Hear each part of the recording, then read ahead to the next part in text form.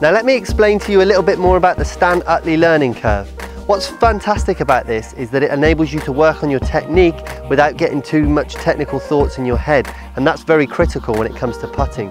What I like most about this is it enables you to work on your stroke even if you're away from the golf course as well, and that's really valuable for some of you people that are not able to go and play as much as you might like. The nice thing here is that we want good mechanics, and the easiest way to get good mechanics is to get some feedback. Now that's either working with a coach, and if you can't afford to work with a coach every day, using something like this is going to make a big difference to you. So what I'm going to do is I'm going to let you watch part of Stan Utley's video where he explains a little bit about the setup, let you understand a little bit of the science behind it, and then I'll come back and tell you some more about my thoughts. Let me show you how to use your learning curve. When I'm giving a lesson, the neat thing about the learning curve is it really has several applications. What I do first is have people understand that we've created a plane board that's situated at a 68-degree angle. I fit people's putters all the time. The lie angle of the putter really determines the path of the stroke. I believe I'm going to swing my putter on the shaft plane. So what the learning curve does, it allows you to put the heel of your putter up against the plane board so that when you swing, as you go up, you're actually going in on both sides of the stroke. So that's really the first thing I have people realize, that they can gain a benefit with the learning curve, understanding that even though this plane board looks straight, because when they swing up, they're going in on the backswing as well as the through swing. The common mistake really is people that maybe are taking it outside on the backswing or the through swing, they'll have a difficult time keeping the heel of their putter on the plane board.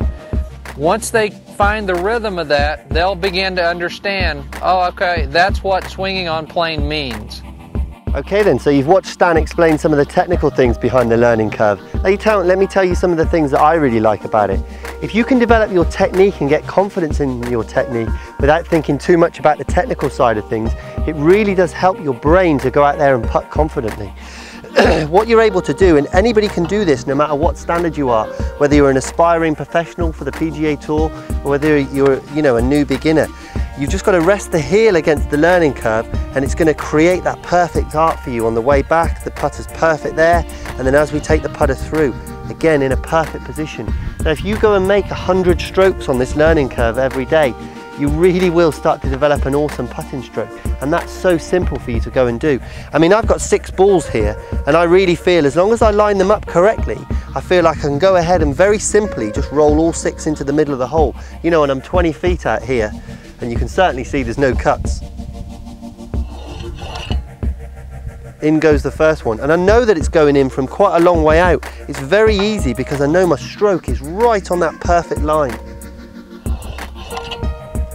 Again, in goes the second one. Very, very simple for me to do, and awesome for my confidence this is. Just over and over again, just really good strikes. Bang, down it goes again. Oh, just lips out. But do you know what? I don't even mind lip outs because I'm chasing down the hole. I really am giving the ball an awesome chance to go into the cup.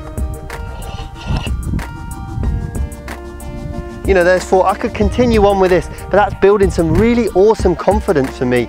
My stroke is right on line, you can see the results. There's not many things that will give you this sort of consistency. So that's why I like this part of it so much. Now, as Stan has explained, what's really nice about the learning curve is that there's some other features that you can practice your stroke as well. Now, this is a really nice thing because you'll be surprised at how the toe of your putter works, the arc that it works on. So you can practice how your arms move down and through. And again, the more you can start resembling the stroke that you want, the better it's going to be. Now, easily, you can just unclip this,